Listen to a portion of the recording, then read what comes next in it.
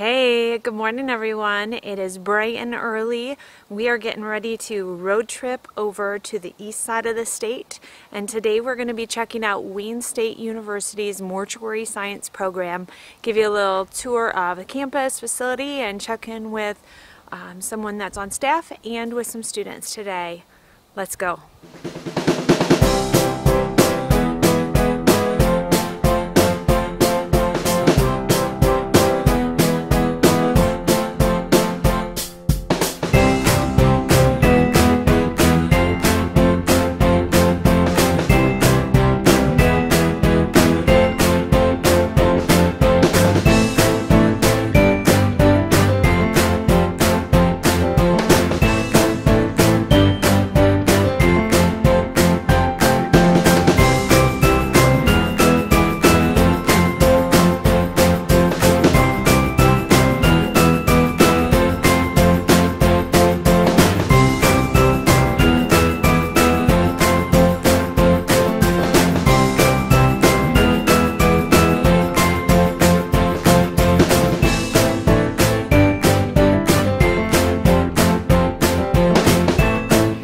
So we're here in the restorative art room, and this is one of the classes that most people anticipate getting to take when they head off to mortuary school, because you get one of the heads here and you get to build up the clay over it and create whoever it is that you choose to create out of the wax.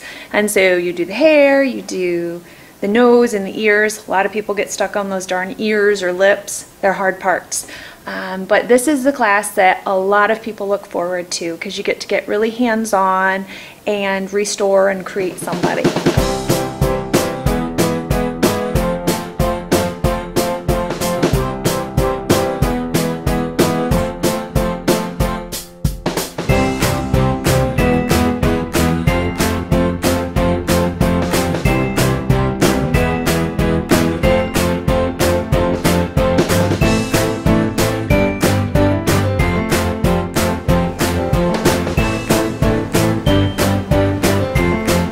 So we're here in the lab, so the embalming lab, no residents at the current.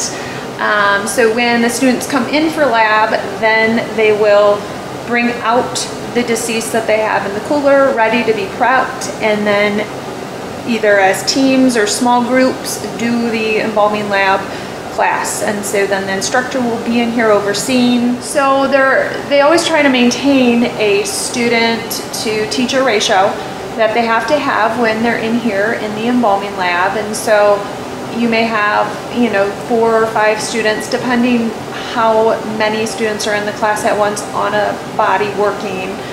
But right now they have a caseload, so they have 2 teachers in here overseeing the students, which is awesome to have that resource. So if one teacher is helping another group, the second group can also have a teacher in helping them.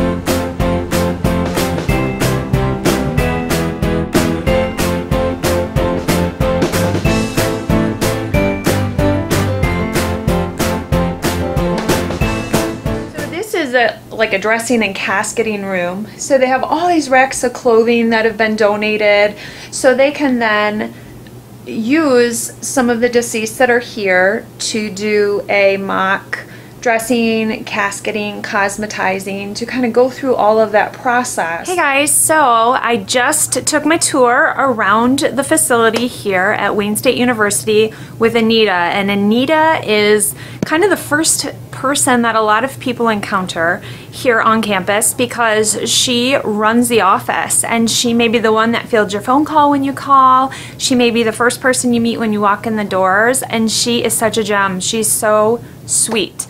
One really cool component of the campus here is their museum.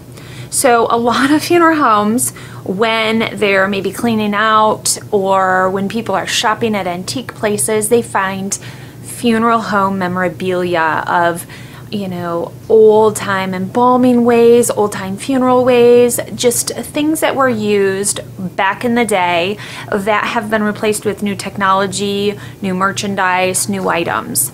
And they have basically gathered and chronicled a lot of these things here so that students can look at the past, learn what used to be used, learn what was the way before, because if you lose power, maybe you have to go back to a gravity bottle embalming, or maybe someone references when you're making arrangements something that their mom or grandma had back when they were young, and maybe they want to use, or they want to know what it was. And so you then have the knowledge to talk about it and reference it because you've seen one, or you know what it looks like, or you know what something was used for. So it's really cool to know those things and to have exposure hands-on and a visual of what those items were like. My name is Mark Evely. I'm the Mortuary Science Program Director and also the Chair of the Department of Applied Health Sciences. Okay. And you have a law degree? I do. And a mortuary science degree. Yes. So what led you to combine the two? I always wanted to be a lawyer. Okay. Started working at a funeral home in high school as a job and kind of progressed into doing more and more and getting an interest in it, and decided to do mortuary science for my undergrad degree, and have worked in a funeral home since I was 15 continuously. I can't imagine ever not working in a funeral home. Very common story that a lot of people have kind of just foot in the door and then you can't ever get it out again. We are one of the few bachelor degree programs, one of the few regionally accredited bachelor degree programs in funeral service in mortuary science, and we also have the option for students to take our entire program online.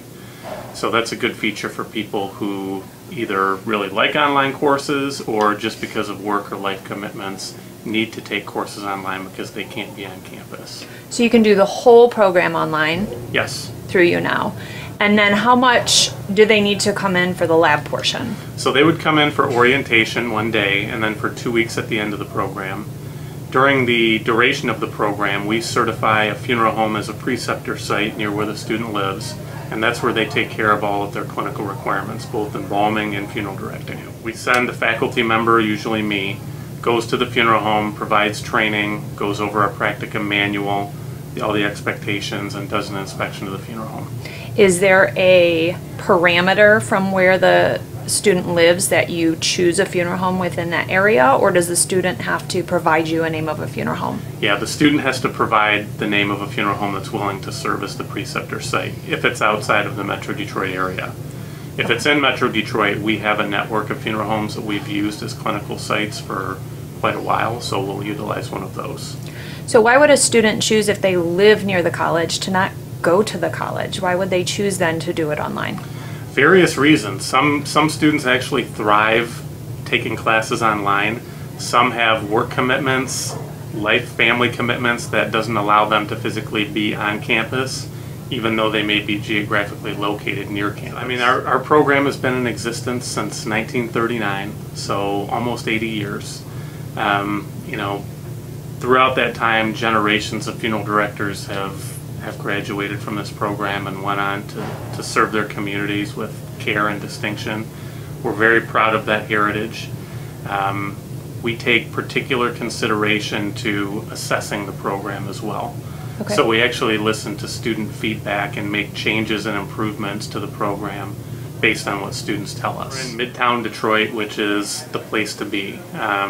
Businesses, professionals are moving into this area. Okay. This area has been rapidly expanding over the past 5 years.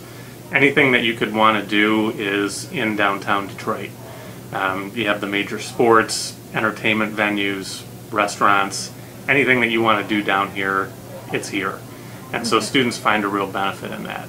Okay. Do most students kind of move down to this area to stay, or are they commuting from out, the ones that do attend in-class session? It's a mix. Some students live here on campus. Some live in funeral homes that are, you know, a little while away from campus. Some live at home still, or in other housing that's off campus in the Metro Detroit suburbs. So it's a good mix between the two. Okay. And you're connected in with the larger university, where some mortuary schools are kind of standalone, smaller units. What pros are there to being attached to the university? Well, it's all of the resources of a major, state-run, research-intensive university. So in terms of student services, any type of student service that you could think of, we have academic tutoring, writing center, library, health and wellness, psychological counseling, anything that a student needs, resources to support them in succeeding in the program, we have here at Wayne State. So it's our infrastructure, I think, is definitely a strength. The backing that we have from the state of Michigan is a strength. And the network of professionals, both within our discipline and throughout disciplines here at Wayne State, allow us to kind of get cross-trained and cross-educated in many different areas, which I think enriches the student academic experience. Now, we have many students that once they're out of school, maybe once they're out of school a year, 5 years, 10 years down the road, want to go on and get another degree, whether it's a psychology and counseling degree or an MBA or something else. And a bachelor's degree that's regionally accredited affords them the opportunity to do that. Mm-hmm. They can transfer their credits. So that's a definite plus, and being able to take the program online with the result being a regionally and a BFSC accredited bachelor's degree, I think that's a definite strength in the program. Another strength is our faculty. We have faculty who are national speakers, nationally known in their various disciplines, and we're very proud of that.